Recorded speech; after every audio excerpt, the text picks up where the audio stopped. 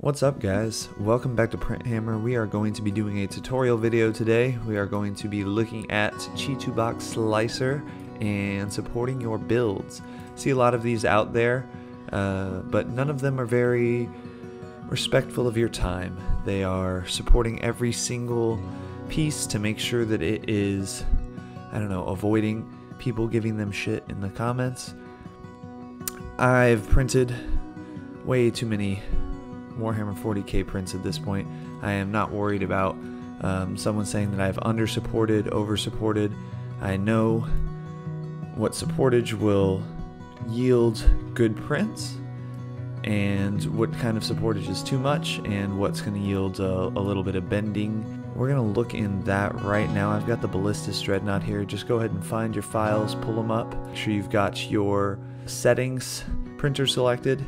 You're definitely going to want to do the settings beforehand. We're going to do another video for the settings. This one's just going to be focused on the supports. It doesn't look like we have quite enough room for all this, but I think we're going to make it work. This file is the new Ballistus Dreadnought. It's not out yet. This and the Terminators are the last two pieces I need to have the Leviathan set done, so we're going to go ahead and get this one supported. The files we bought, got some supported files released yesterday, but we imported them and they were all rigid, so they were, I think, saved in an improper format, or maybe not for Box. I do have light sheet, but we're gonna go ahead and use these for this video. It's a perfect time for that. First thing we're gonna work on is orientation before we get to supports. That's probably one of the most, if not the most important part of supporting these.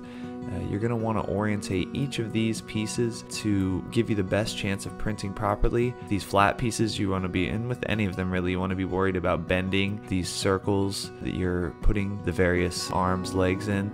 You don't want those to be warping, or else you'll have to trim them with your X-Acto knife before they go in. First one here, we'll take the base. This one's really easy. We're just going to rotate this 45 and leave it right there. I'll probably just save a little bit of time here, drop it down a little, and we're going to get them all oriented first before we start putting the supports in. So very important here, 45 degrees is going to reduce the amount of weight at each angle that is being supported. So an easy way to try and understand it is early on you want to see this and imagine it printing. Obviously it's going to be in the reverse manner like this, but it's good to see and imagine where the weight is distributed and what causes those failures, which is almost always weight oriented, right? Obviously the supports, but the supports are tested, their strength is measured by the amount of weight and resistance against them. So first thing we want to do is make sure that right off the bat, see, there is as flat a surface as we can get, and on a circle that is just going to have to be, sorry, we're focused on this guy right here. This is a terrible angle. I'm going to get us back forward. Getting yourself oriented in here is going to take a little bit, but once you start to use it more and more, you'll definitely feel more comfortable. So we're going to want to get it angled. 45 degrees is almost always the best you can do with something flat. So this is going to give us a nice even surface, increasing the resistance without overloading it by just, if you were to take this and run it flat and you watch this build, obviously we're going to have this up on supports, but the supports under this all at once, everything everywhere all at once is being supported, and this is going to cause big issues. The first thing you're going to want to do with flat surfaces, you're going to think it just makes sense, I'm going to put it flat. The build plate's flat, the vat is flat, the object I'm building is flat. Why would I not put it flat? It is terrible for your supports to try and give you a good final print. You will see almost always that this is something like this is going to fail you. Just even a little bit of angling will go such a long way. So we are going to go with a little more than this surface so we can work with it there. Pull this other stuff. Should have done this earlier. This is tedious. Now that we've got it flat, Nice 45-degree angle. You don't need to overdo it, especially with stuff that has more details on it, or perfectly 45-degree angled. The stuff that's most important is the heavy weighted stuff. Something else you need to bear in mind here is the side with the most detail, or the least details, needs to be facing down, receiving the supports. So the supports are coming from the bottom of the plate here. This side, obviously the bottom of this base, this side of the missiles attach on top, so we're probably better off doing this. This is going to be very difficult to print. You're putting all of the weight, by the time the build ends, by the time you're here printing your last few layers, all of this weight is on this one little point. With lighter stuff, it's not going to be as big a deal, but again, if you have the time, if you're supporting it, you're going to be here anyways, you might as well just do it right. So this is just, we're going slow here obviously to try and make sure you guys can follow along, but once you learn this stuff you can get moving pretty quick. I, like everyone else, far prefer the pre-supported files, but you need to know how to do this yourself, because a lot of times, I'd even say maybe majority or at least half of the time, these pre-supported files are not even going to all print correctly. They're more focused on their sculpts than they are getting you the best supported file. So these legs are probably not thick enough in any specific spot to worry about hollowing out. This off the foot building, not a huge fan of it. I think I'm gonna go off the butt here like this. This seems like a good orientation. We want to always try to keep the sharp angles. See how these, if you have these angled down and just at 1 degree less than 45 degrees where they would need support, where gravity would be working against them instead of for them, then you're gonna need to add supports, and Chi2Box will add them for you or show you that they're needing them. We'll go over that in a second. But you don't want to do that. You don't want to be adding supports to your fine details, which gives a chance for you to, when you pull them off, to pull some of the detailing off with them. So with this bigger one, we don't have a lot of the fine detailing. I think this is probably the best angle. We want to get, remember I said 45 degrees, so we want to mind the entire figure here. So I'm trying to get everything with some upward angle here.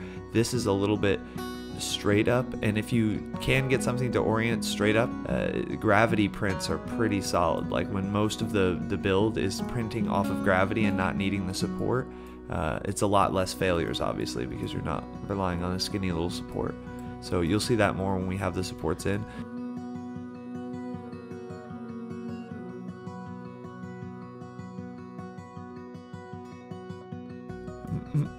These little ones here, you're going to be using small support, so still important to get them right, because obviously if you use even just medium-sized supports, you're going to pull the detailing off. Alright, so we'll move this one out of the way and this guy out of the way. We're looking at this big one here. So right now this one's already, they were pre-hollowed out, and that's going to be something very, very important to do with your bigger pieces, not just to save resin, but to reduce the weight on this thing to something more manageable. Don't leave a big blob of resin in there. Obviously, take the time to drain it to the point where there is only clear isopropyl alcohol or water, depending on what you're curing your resin with or cleaning your resin with.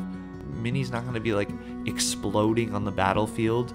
You just need to make sure you take the extra time to fill it with that isopropyl alcohol, shake it around. I'm not trying to save that much in resin, just hollowing it in general is going to make you the big savings and give you the reduction in weight. So I probably go around like 2.6, 2.9, 3.2 millimeters, somewhere around there. And this one is looks like a bit thicker than that, probably around 3.5. I didn't hollow this one myself. So after you hollow it, very, very, very, very important, do not forget this. You need to dig two holes in the figure to, one, drain the resin from the inside.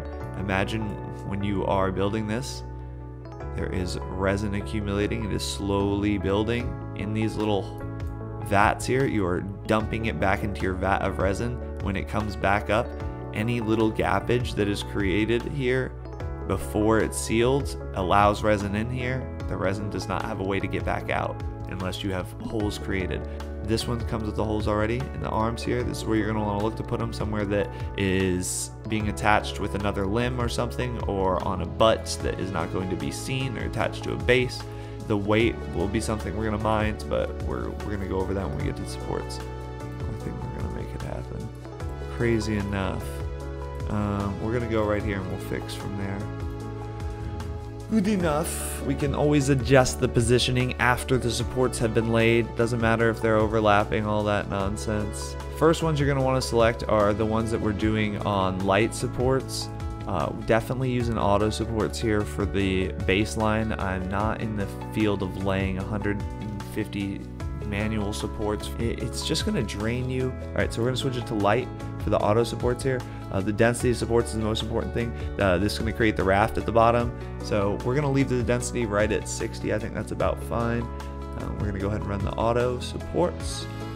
Make sure that your Z-lift height is up. Turn off this little eyeball. Turn off the supports. We don't need to see them. We know that they exist beyond this. And let's just start right here. For 60%, it really supported the shit out of this thing. So we're going to grab a couple of these. Get reoriented. We want to find where the bottom is here, where it is first touching the build plate. And we are definitely going to want to take the bottom of this. And the edging is super important on a lot of these wider models, and you'd be super surprised at how often a figure looks completely well supported, almost over supported, but just the sides are not, even on the very edges, are not supported well, and everything will print perfect, but there'll just be a little warpage. Alright, so we're good with this. On this figure, where it gets red is where gravity is no longer your friend. They are starting to hang over, and where the dots are, the little gray lines, are where gravity has fully betrayed you and it needs a support. Very simple concept. You see this line, you support this line directly, not support around it, not, you know, maybe comfort it in its time of need later. You need to support it right now. Get to it, support it.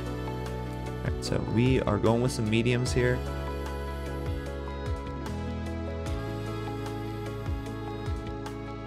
Alright, so now we're going to go up the sides here.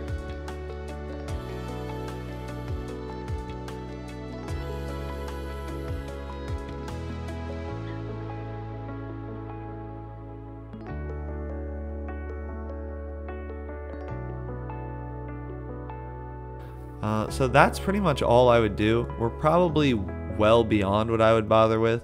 If we're doing my fast version, I'm going to hit that light and then delete every other along the side like I did, and just drop these in pretty quick, maybe about 70% of what I actually did there.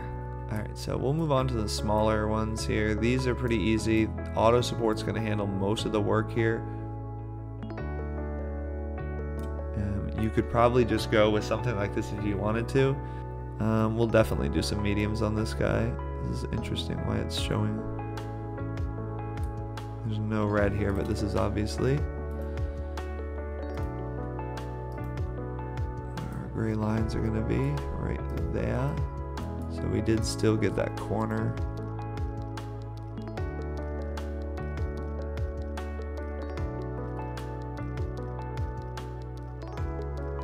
You gotta get those settings locked in.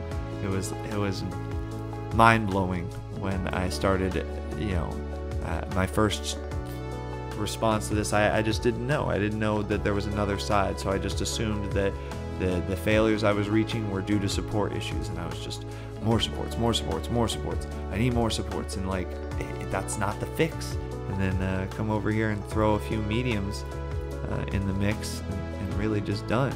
That's why I just look at it when I'm done, just, you know, sort of think about, see where the supports have been placed. Sometimes this is a good way to, you just pull it back, and sometimes you'll just look and see that you removed supports in the spot and never went back in and put them down. It doesn't look like I've done that really here anywhere, so I think these are good. One issue I have had with Cheeto boxes, sometimes when you do have this done and then try to create another, these just disappear. So I'm going to go ahead and just save selected models. Now that they're done, just keep it right under here. Light stuff. Alright, so the two heavy boys. Bring them in. We're going to do these a little bit faster now that you guys have oriented yourself with this a little bit. So I'm going to switch to medium supports. I'm going to go with 55. I don't want to over support some of these detailed areas when I can just run some lights on them.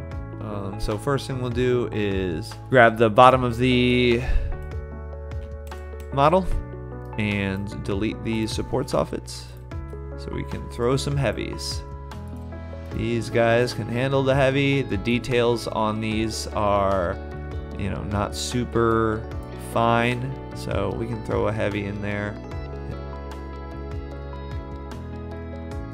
Alright, so that should be good. More than enough. And that's really it. So many successful prints in a row with such simple. I guess we'll talk about the skate really quick. There's a few different options that you can do when creating the bottom. I see a lot of people that go with the skate. I don't. It's no difference, right? The most important thing is that it has some density to it. This is going to be in your settings as well. This one of the more important settings. Let's go back here so we can look at them. See, just what I was talking about. They're gone. So just these two are left, but we saved it, so we'll be all right. Let's just save these before we forget. Heavy. All right, so in your settings under prints, the bottom layer count. 4 should be fine. 4 is like the sweet spot. Any more than that and you're overdoing it. But I see like the one that's rounded up with the lip on it is easier to scrape.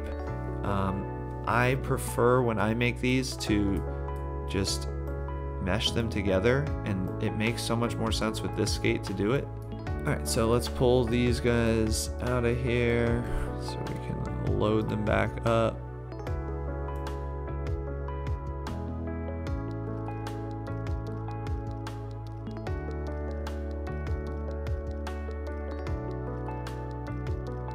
Alright, so once I've got it all here, important to look at it top down, make sure nothing is exceeding the edges, and then a lot of people like to look at it through the build to see if anything touches. I don't understand that. Keep it top down and just look at all the places where there could be touching. Alright, so when we got everything all oriented on the build plate here, nothing's overlapping, we are going to slice.